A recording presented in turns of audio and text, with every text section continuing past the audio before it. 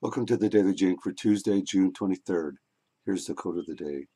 Never be so focused on what you're looking for that you overlook the thing you actually find. Ann Patchett, novelist. Let's go to the schedule. In the third week.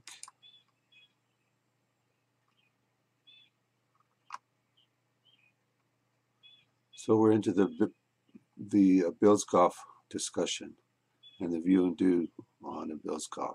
Yesterday we did Schultz. The first draft of the paper, the Familiar Essay 1, is due tomorrow, Wednesday, or finally due by Thursday at 6 a.m. I'll be reading your papers on Thursday. Let's go to the go to D2L for a minute. Let's go to the discussion.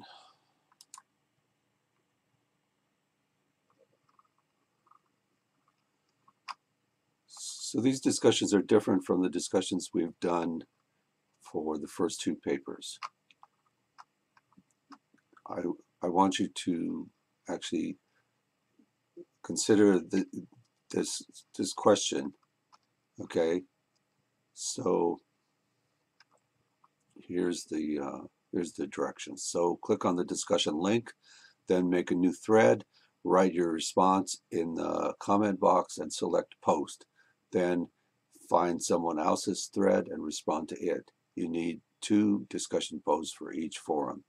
Do this for each discussion. So you should have gone into Schultz and then started a new thread, and then went in and looked at other people's posts and replied to their thread. And remember, don't just say you agree with something or other. Add some more information. Add something that you've understood from the reading. And remember, these readings are models for you.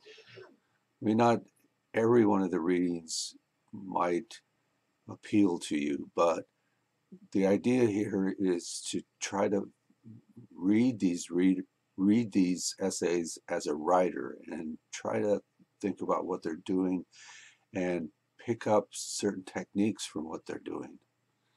And this is what I do with the discussions in the view and do's. I talk about technique. Okay, let's go back to the notes. So when is the first draft? Wait, let's talk about this for a minute. Do not write these essays in the second person, you. I know some of the writers we are reading use the second person, but you need a lot of skill to do this. It's better for this paper to just use first person, I, and try to establish your voice and ownership of the material you are writing about. Okay. Question of the day: when is the first draft of the Familiar Essay 1 due? It's due on tomorrow, Wednesday, or finally due by Thursday at 6 a.m. All right? All right. See you tomorrow. Bye.